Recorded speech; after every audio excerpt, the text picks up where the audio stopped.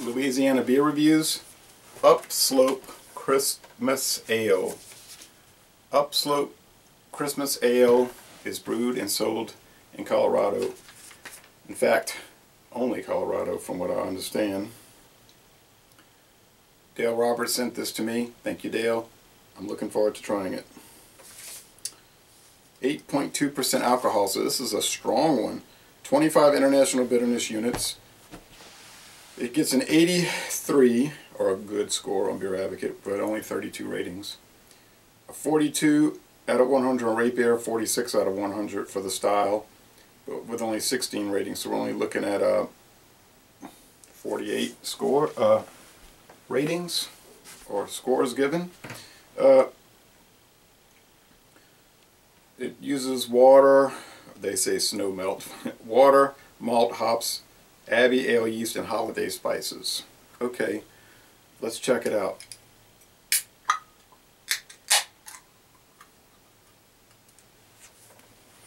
Put it in this nice glass that I bought for $1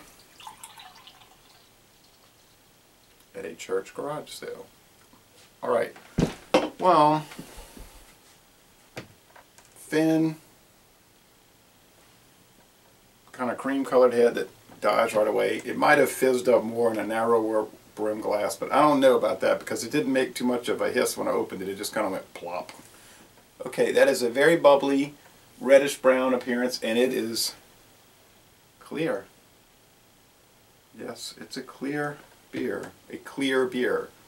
Alright, they say on rate beer that it's a Belgian dark ale, but then on Beer Advocate they're saying it's a vegetable spice beer, or that might be flip-flop, but one of them saying one and one saying the other. Let's go with the aroma.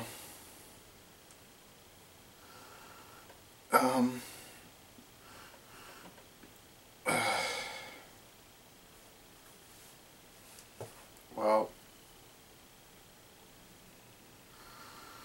It smells weird. There's like some smokiness, some bread crust, which is a common thing in beer.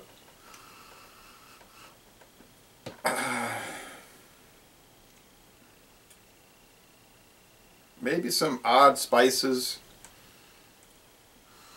some sweetness, but it's one of the strangest beers I've ever smelled, but there's nothing bad about it. It's almost hard, it's very hard to describe, but it's pleasant. Let's go with the flavor.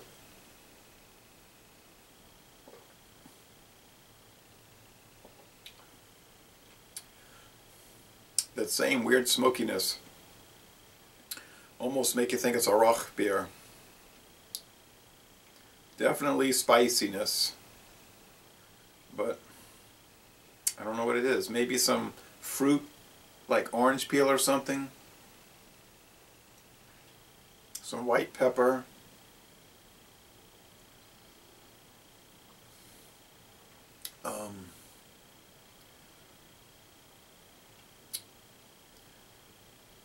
There's a pretty good amount of bitterness. I don't know what the IBUs are, but it's pretty bitter.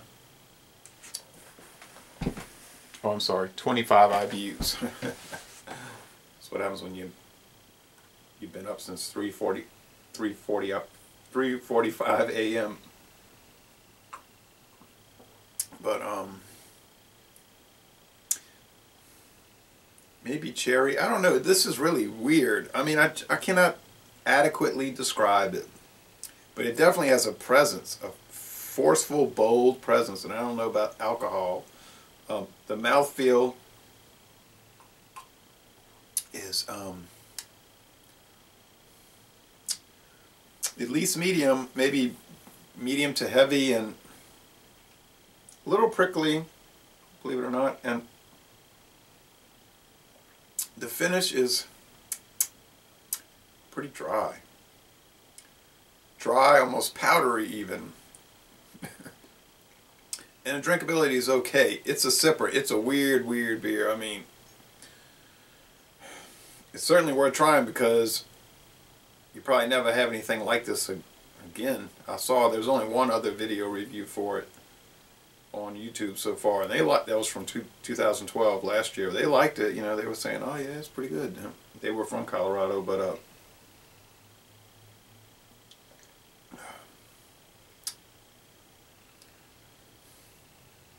made me for a minute think of cherry Chiaffa, but not that strong cherry. I don't know. This is weird. How would I rate it?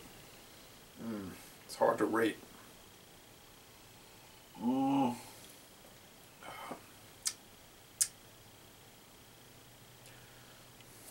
Does have sort of a brown ale back taste. I'm going to give it an A- because I think it's excellent in its mystique, its mysteriousness, and it is interesting. It's very interesting. There's nothing boring about it, or dull, or blah. There's nothing harsh or bad about it either. So I say it deserves an A-. It's excellent at the lower end, but it's certainly worth checking out. So, Les Ball and Relay. This is interesting to the hilt beer, and I'm going to end this review by saying, y'all come on down to southeastern Louisiana.